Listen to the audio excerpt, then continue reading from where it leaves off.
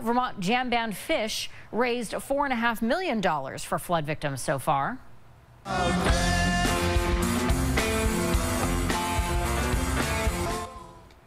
We took you to that concert this past weekend at the Saratoga Performing Arts Center. 38,000 tickets sold for that two-day benefit, and tens of thousands were also watching and donating online.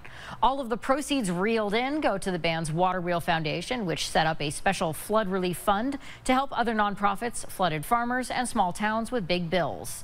And the band says they're not done raising money for flood relief yet.